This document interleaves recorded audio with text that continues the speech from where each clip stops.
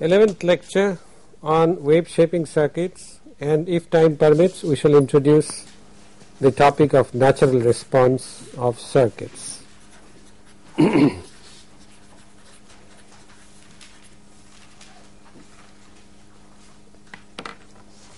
As I had talked about yesterday, we were considering a differentiating circuit C and R, and if this is Vi, this is V0, then V0 is approximately equal to RC dVi dt, provided the product RC is much less than capital T, where capital T denotes the time period of Vi, the input voltage. And I said that if the input voltage is a rectangular wave like this,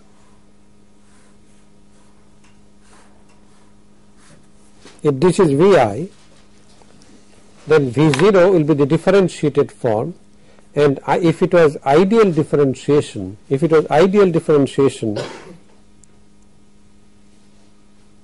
then the slope should have been infinity. Alright, so there should have been an impulse here, an infinitely large amplitude, zero duration, and there would have been a negative impulse at this point where the amplitude goes down. Alright, in practice what happens is, as soon as this waveform is fed here, the capacitor, which was uncharged, cannot change its charge instantaneously.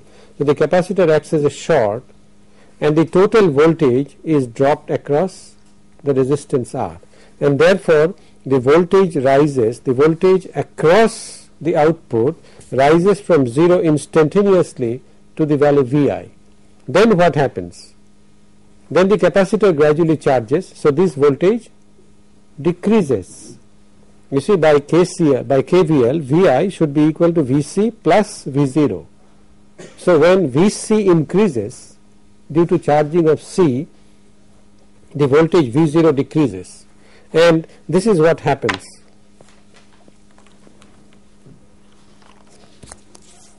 It rises to Vi, then gradually it diminishes exponentially, alright, and diminishes to approximately 0 till the voltage comes here. At this point the voltage goes in the negative direction, and therefore, I'm sorry, I've made a mistake. I wanted to take the general case of a voltage which goes positive as well as negative, general case. So my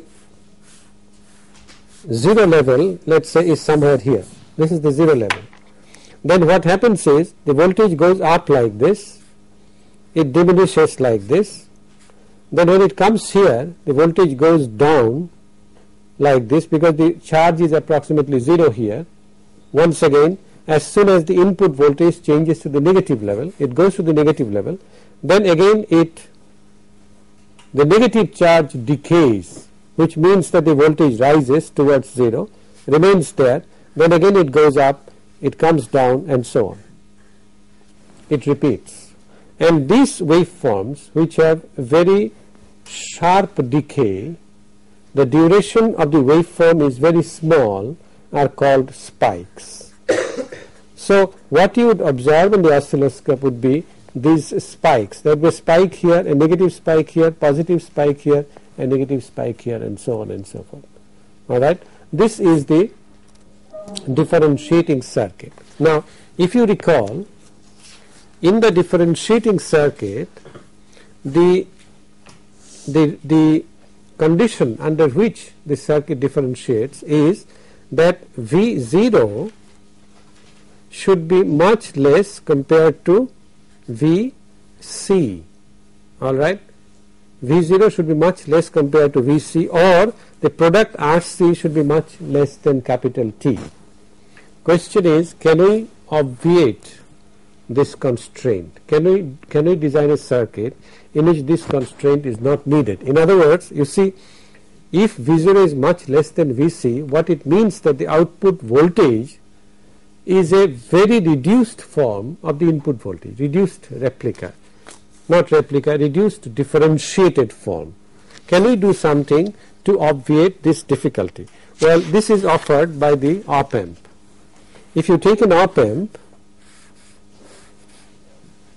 in which the non-inverting terminal is grounded, the capacitor is connected here, C, and the resistor is here. The resistor is in the feedback path. This is V0 and this is Vi. Suppose I consider this particular circuit in which the op amp is assumed to be ideal. Now, if the op amp is ideal, then you know this, if this is ground, this point shall be virtual ground. This point should be virtual ground, which means that the current through C would be simply C dVi dt, and the current through R should be equal to V0 by R. Agreed? And by KCL, the sum of the two currents should be equal to 0, because the op amp does not take any current, infinite input impedance. And therefore you notice that V0 is simply equal to minus RC dVi dt, and this does not involve any assumptions whatsoever. It doesn't involve any assumption about the product RC or that the output voltage is much smaller compared to Vi. No assumptions are involved. So this is a better differentiator. This is what the op amp does. It improves. You see, we use the same elements, a capacitor and a resistor, but in between we use an op amp to improve the differentiation. And this relation, if the op amp is ideal, is exact. There is no simplifying assumption involved here. This is what the op amp does. This is the op amp differentiator. In a similar manner, we can get an integrator. An integrator is a series resistance and a shunt capacitance. This is Vi, this is V0. This is the passive circuit, this is R, and this is C. And you see that V0, yes? So in the previous case, if we increase the resistance very much, even large, so Yeah. then output voltage will also increase. That means it can magnify the output voltage. Previous case means what? This case? In this case, yes, sir. In this case, if you make capital R very large, Yes. CR will increase. okay, CR will increase, fine. So, sir, it may magnify the output voltage. Now, what do you mean by It will magnification? increase it. You see, magnification or amplification, the term is used when the waveforms are preserved. That is, if the output waveform was of the same shape as the input wave, then the term amplification or magnification makes sense. Otherwise, if you are changing the wave shape, what is it that you compare? The two shapes are different, and therefore we don't say magnification. What I am saying is that the RC product now is arbitrary. It has no relation to the frequency or the time period of the input waveform. Alright?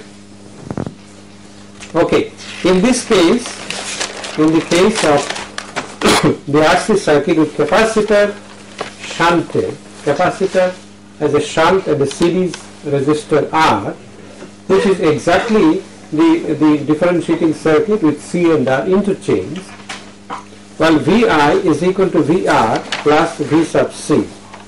And if V sub C, that is the capacitor voltage, is much less than VR, then Vi is equal to VR.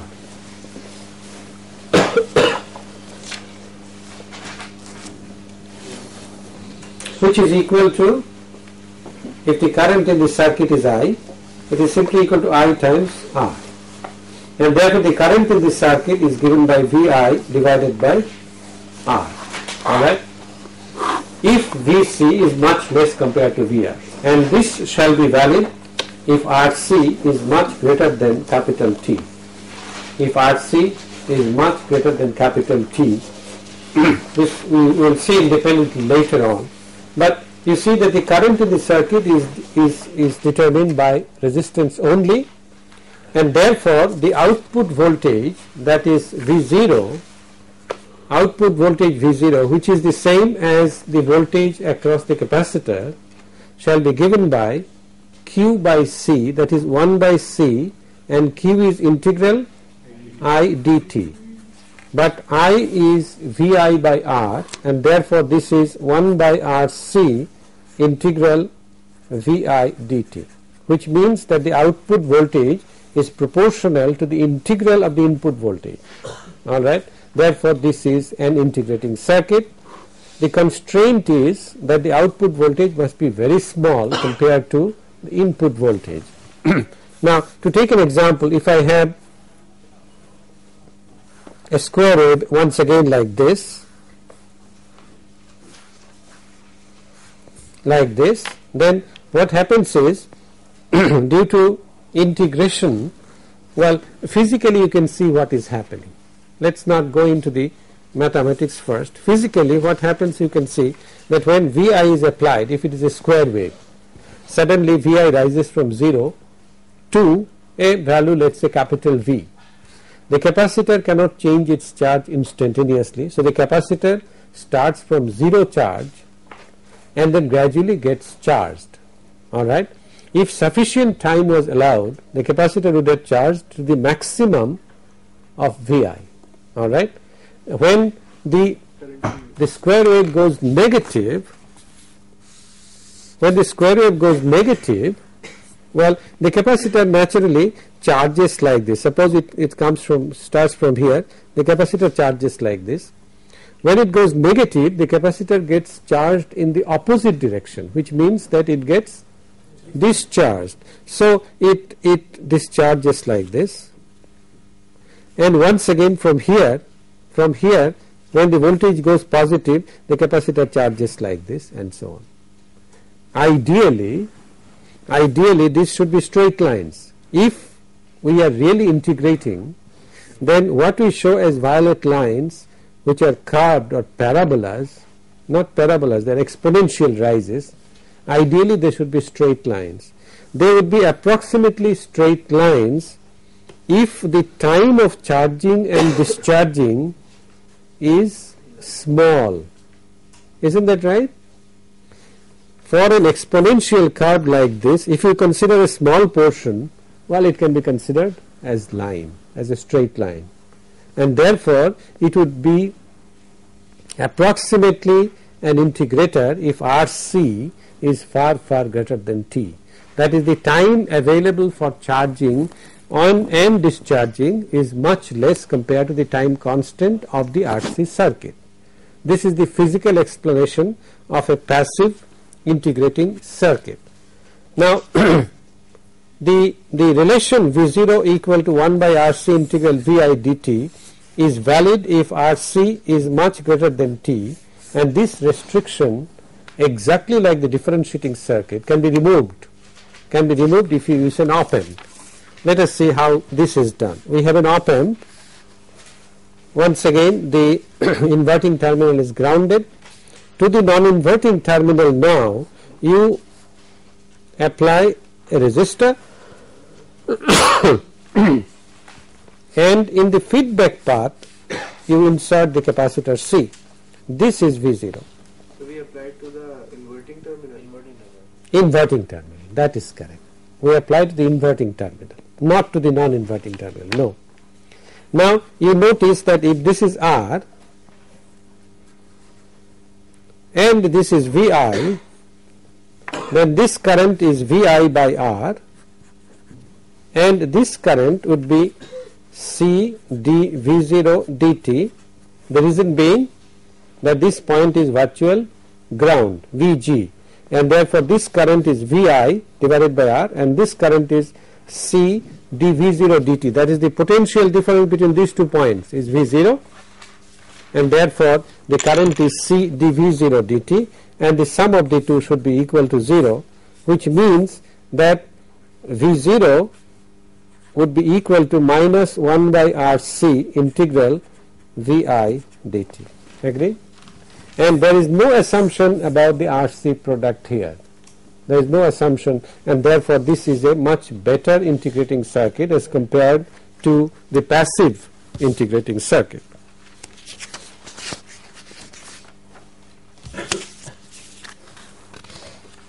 An example now. Suppose I have a resistor R1, voltage V1, voltage V2, resistor R2, two voltages, all right, and let's say we have the op amp and the capacitor C here. What do you think the voltage would be, the output voltage? It can be obtained by superposition and can be written down by inspection. It can be written down by inspection. It would be minus 1 upon C, all right. The resistors are different, and therefore we get integral V1 upon R1 plus V2 upon R2. This will be the total current multiplied by dt. All right. We have written this down by inspection. Consider a couple of more interesting examples. Is this okay? Okay. Suppose we have two voltages, VA and VB, connected through two diodes. That's the end of the wave shaping, and therefore we are working out a couple of examples. This is connected to ground through a 5K resistance, and this is the output V0. This is VA, let's say, and this is VB. The stipulation is, this is a given circuit, all right, two diodes, two voltage sources, one resistor, and your output is V0, all right. It is specified that VA and VB can have only one of two possible values.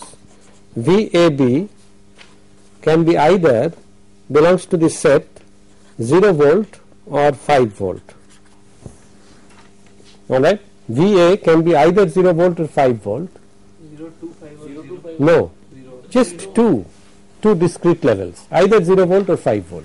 That means I have a 5 volt battery which I either connect or disconnect. If I disconnect, the voltage is 0. If I connect, the voltage is 5. All right. Both of them could be plus 5 volt. Both of them could be 0. You are required to tabulate the possible combinations of VA and VB and the corresponding outputs.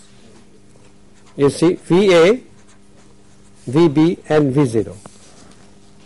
Suppose VA is 0, VB is also 0.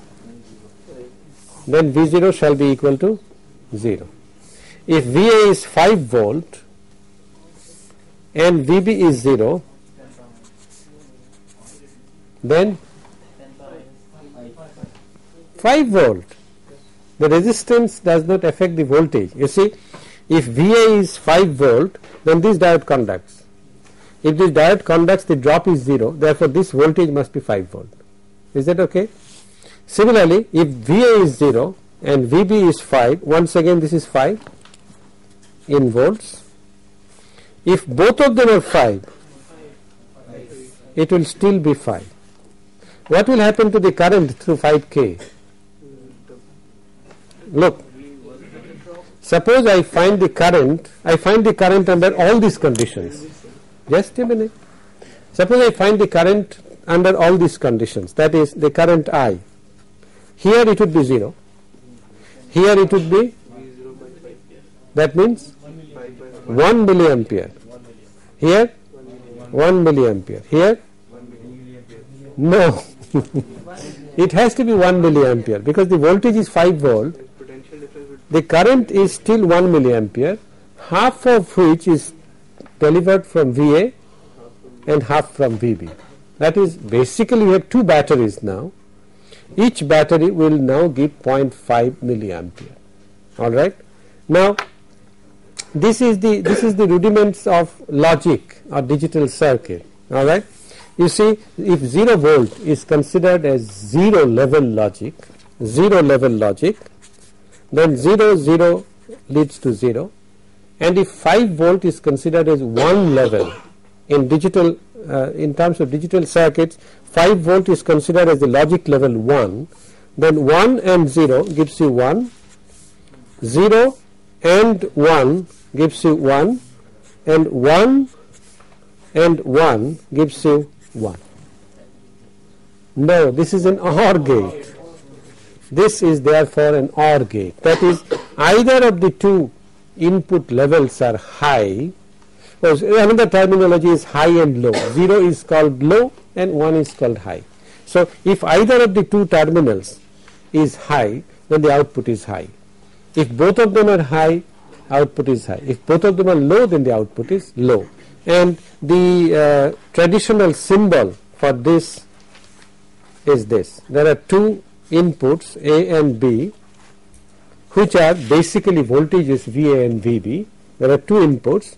If and the output is, let's say, C, then C is low if A and B both are low. If either A or B or both are high, then the output is high, and this is the function of the OR gate or OR logic. And this is this is a demonstration of yet another application of the diode in logic gates. A very simple logic. So why do we need diodes here? Why do we need diodes?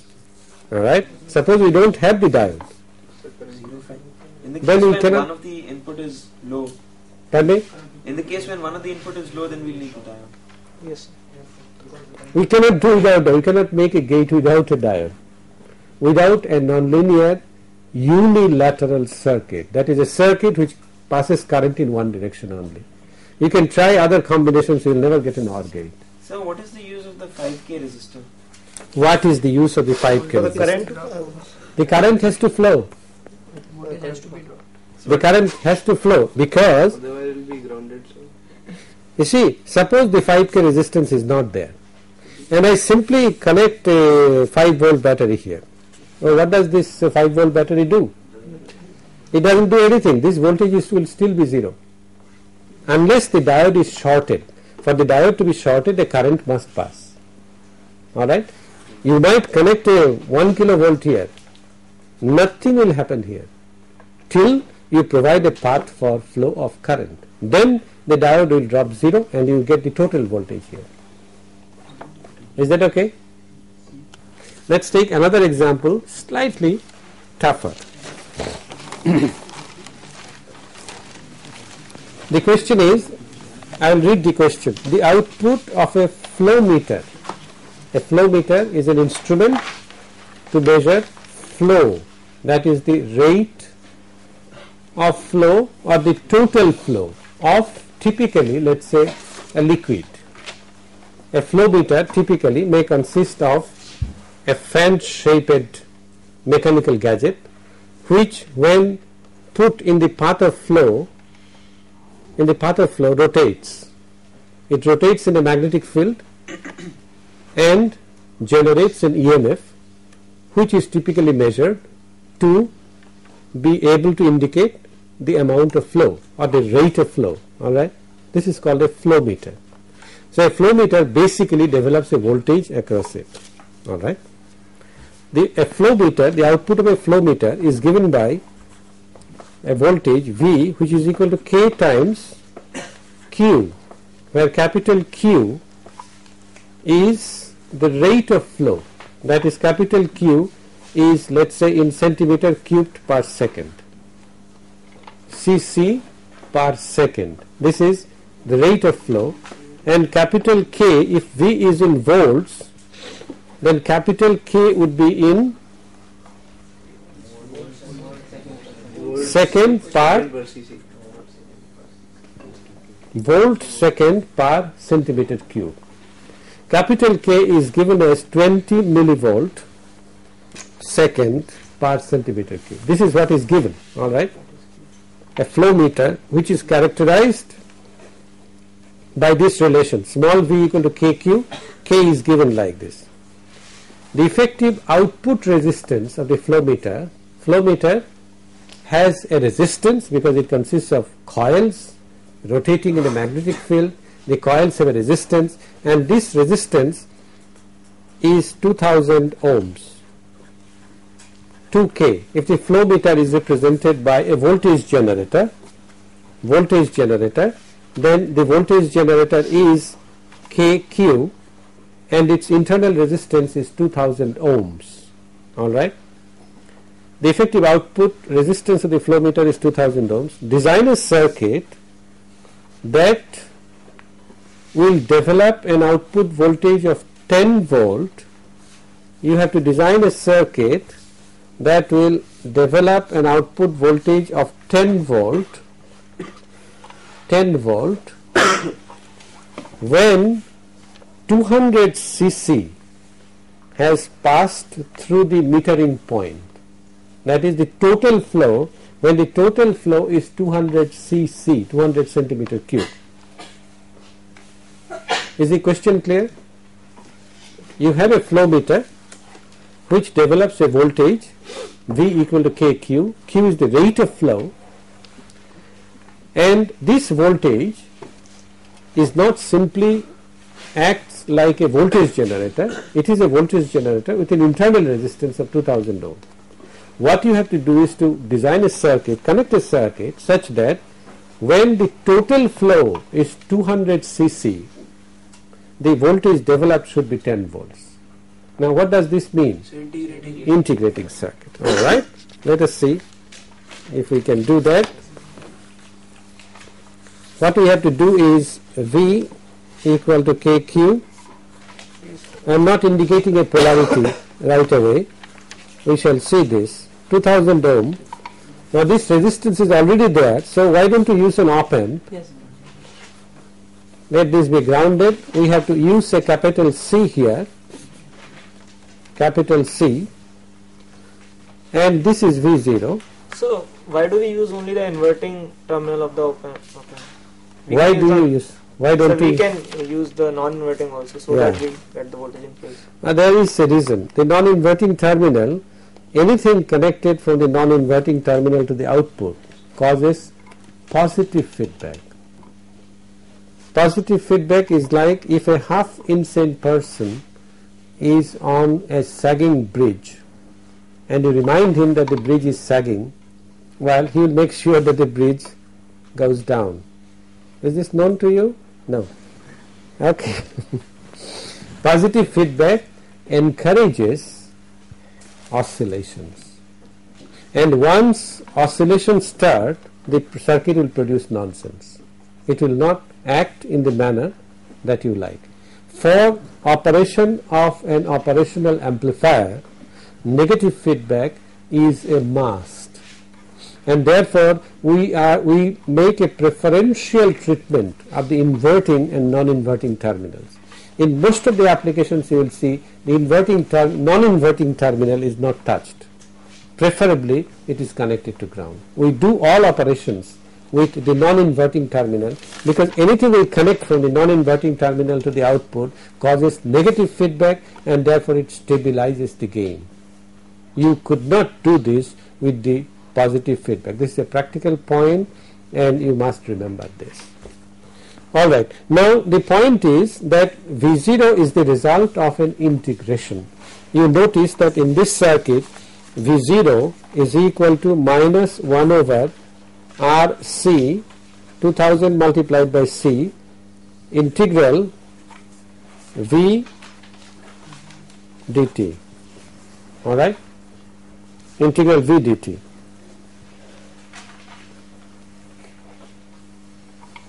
Which is equal to minus 1 over 2000 C. Well, V is KQ, so K integral q dt, provided our polarities are like this. Now we don't want a negative voltage, we want a positive voltage, and therefore what we do is, instead of connecting like this, we want a plus sign here. So instead of connecting the flow meter like this, we connect it in the opposite direction. Then this sign shall be, this is okay, this sign shall be positive. Is that okay? Yes. And integral q dt, what is given is that 10 V0 should be equal to plus 10 volts, when integral q dt, that is the total flow, is 200 centimeter cube. Therefore, all that is required to find out is the value of C, the capacitance. And if I clear this out of the fractions, we get 10 as equal to K divided by 200 C, 2000 C, multiplied by 200. And K is, therefore C is, well, take this 200 out, left with 10. So C should be equal to K divided by 100, and K is 20 millivolts, that is 10 to the minus 3 centimeter per second cube divided by 100. So it is 2 times 10 to the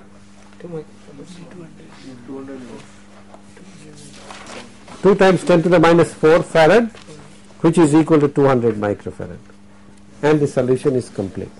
So could we use a resistance in case of a capacitance?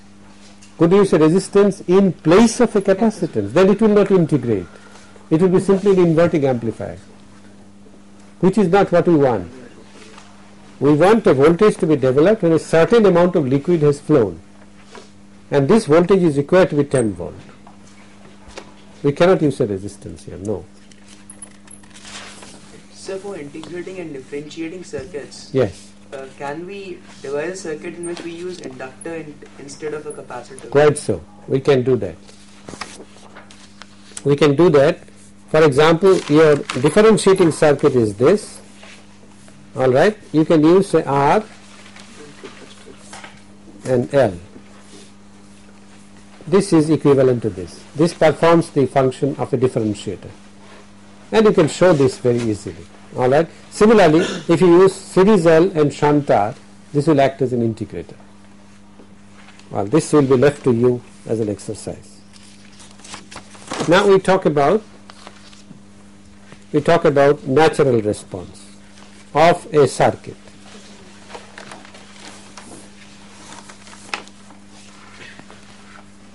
All right. Your behavior in the hostel is natural response. When you are not monitored by your hostel superintendent, it is your natural response. On the other hand, your behavior in exam hall is a forced response. All right, and if you are in between the exam hall and the hostel, it's a combination of both, because you're afraid that somebody is watching you. Similarly for circuits, a given circuit or a system, when excited by voltage sources and current sources, it behaves in a manner which reflects the nature of the input, and therefore that response is called a forced response. All right. For example, to a rectifying circuit, to a half wave rectifier, if you apply a sinusoidal wave, then you get half rectified sines. All right, half of the positive, half of the sine. If you apply DC, what will happen? It will be the DC itself. All right, the rectifier or the diode will always conduct, and you shall get a DC at the output, as you saw in the OR circuit that we demonstrated. So, on the other hand, if there are no excitations, from outside, the circuit is left to itself, then it will behave in a manner which is called its natural response. Now obviously, if you have a resistive circuit, a circuit which contains only resistances, no outside interference, no outside source, all right, its response shall be identically equal to 0 everywhere in this circuit, potential or current. Why? Because this circuit cannot have any initial energy, it cannot store energy. Unless there is energy, how can there be any response? Similarly, suppose you have a inductance, capacitance, resistance circuit which has no initial energy. None of the inductors have an initial energy, none of the capacitors have a stored charge, none of the inductors have a stored flux, none of the capacitors have a stored charge. Then left to itself, it shall be completely relaxed. In other words, all currents and voltages shall be 0. On the other hand, suppose you have a capacitive resistive circuit, a CR circuit, in which the capacitor has a certain charge, all right, then left to itself, this charge shall decay in a manner which is characteristic or natural of the circuit, which is in the nature of the circuit, and therefore such a response is called a natural response. In the general situation, you might apply a voltage or current to a circuit. One of the things that you must understand is natural response, determining natural response makes sense only when the circuit has one or more energy storage elements, all right. That is, these are of two different kinds, inductor and capacitor. So natural response for a resistive circuit is identically 0. It doesn't make sense to find natural response. But if you have at least one energy storage element, then natural response means something and you have to determine the natural response, all right.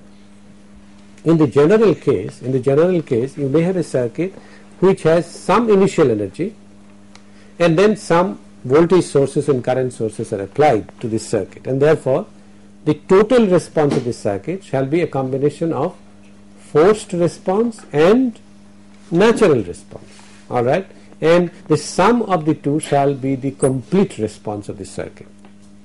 There are two other terms which are used in this context. This is called one of them is called the transient response and the other is called the steady state response. Steady state response of a circuit is the response that occurs after a long time has passed. That is, all the initial energies have had time to distribute or to decay. The forced response has had time to establish itself firmly, all right. Then you say it is the steady state response, and theoretically it happens at t equal to infinity. After you leave the circuit, after you excite a circuit and leave it for infinite amount of time, if you observe the response later after infinity, then you see what you see is steady state response.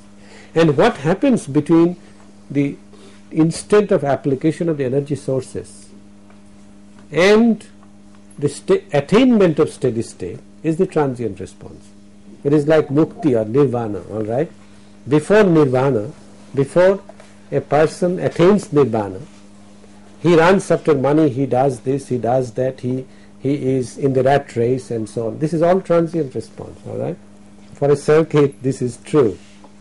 Till it reaches steady state, what behavior it shows is called the transient response. There is a common tendency amongst people who learn circuits at the first instance to equate natural response to transient response and steady state response to forced response. These are not necessarily the same, all right. These are four different terms: natural response, forced response, transient response and steady state response. These are four different terms.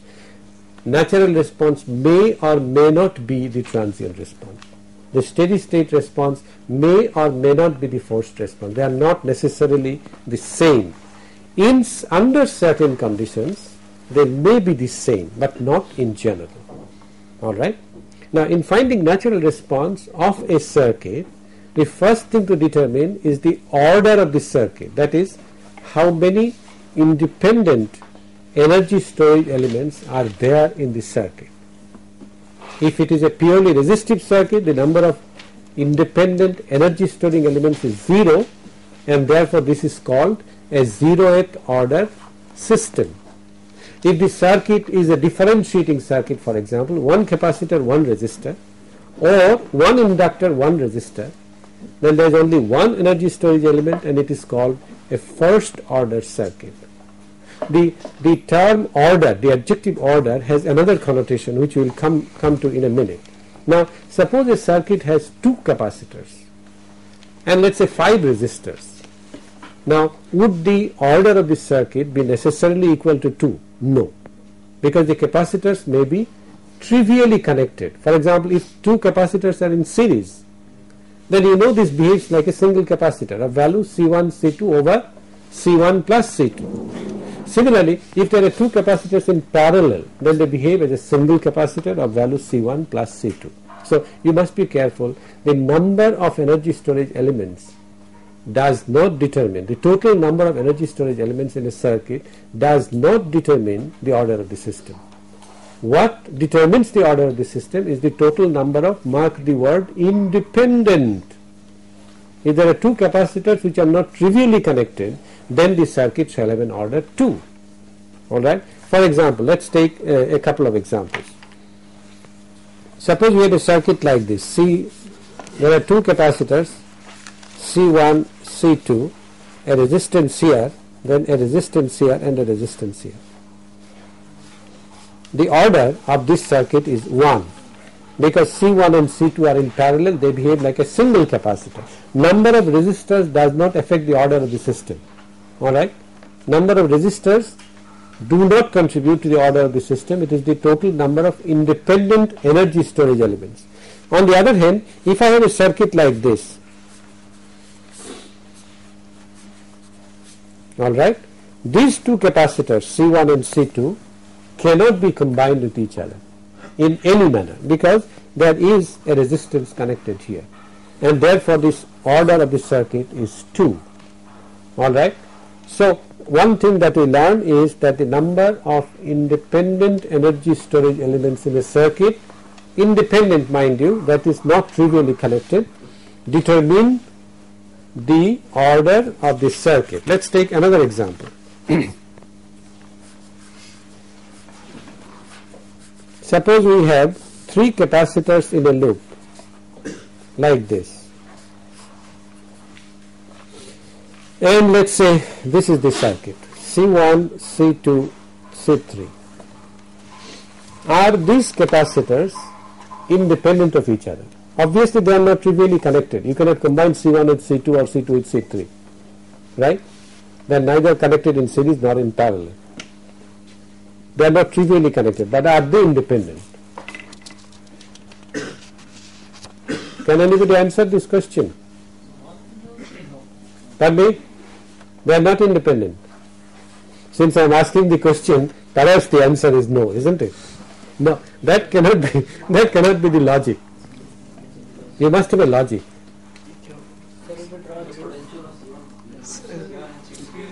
Say it again. Say loud. What are you afraid of? That is correct. You see, KVL is true. KVL is valid, and therefore the potential difference of C1, potential difference of C3 and potential difference of C2 cannot be independently specified.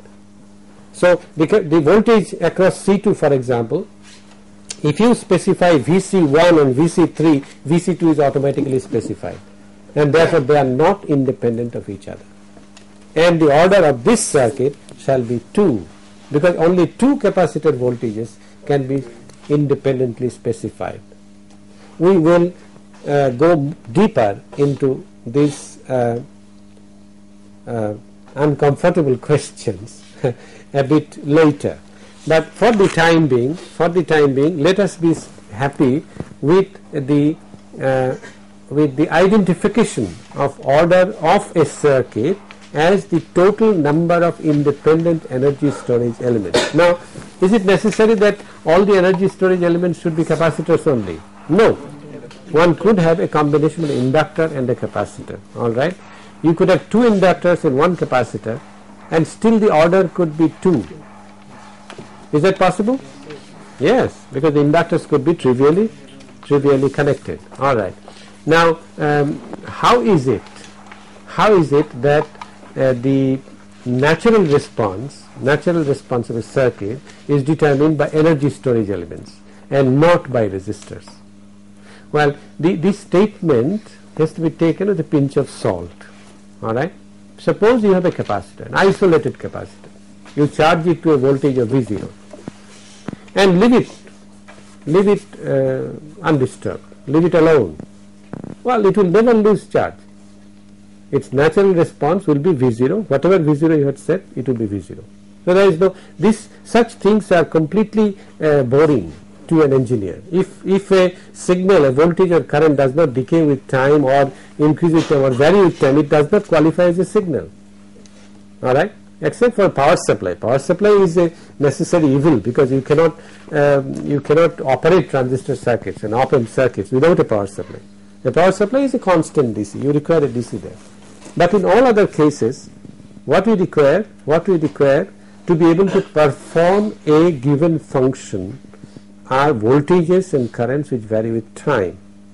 Well, therefore, in order that the natural response becomes interesting to an engineer, there must be a resistance somewhere, right? A purely capacitive circuit, totally capacitive circuit, left to itself, shall conserve all the voltages that has been given to it. A totally inductive circuit shall conserve all the flux which has been generated in it. And therefore, we do require at least one resistance. Otherwise, the natural response doesn't make sense. All right. And you could have, for example, an inductor in series with a resistor. Well, this is the equivalent circuit of a practical coil. If you wind a coil around a former, this is the practical circuit. You get an inductor in series with a resistance. And suppose you have a switch here, all right, which is originally connected here, and there is a current source I0 here, originally connected here. Then if sufficient time has passed, the inductor current shall be equal to I0. All right. Then at t equal to 0, the switch is thrown open to this point, which is connected to ground. All right. At t equal to 0, this switch is thrown to the other contact. Then the current generator is disconnected, and the flux generated in the inductor due to the current I, how much flux? L times I, inductance times the current. This flux now finds an easy path through this, and therefore the flux gradually decreases, or the current in the circuit I, which at 0 minus was equal to I0, I of t shall decrease as t increases. I of t decreases as t increases, and that is the natural response. This is what is of interest to us, and we shall explore this point further on Friday. So we say in natural response we can have a charged energy storing device. Like we can have an energy storing device in which energy is stored, but we can't have external voltage because in battery electrons we don't have external voltages of time. No. but we First, can initially it is charged, then it's left. The sources are removed. Okay.